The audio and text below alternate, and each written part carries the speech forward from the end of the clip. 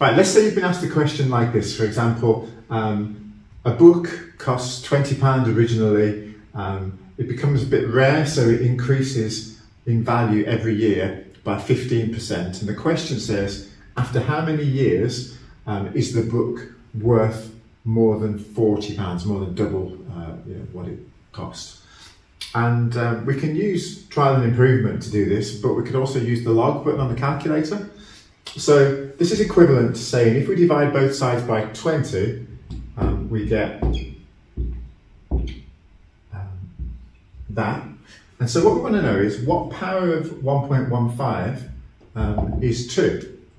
So we can use the log button and say log to the base 1.15 of 2 equals, and what this does, it asks the calculator what power of 1.15 is 2. So I'll just type that in here.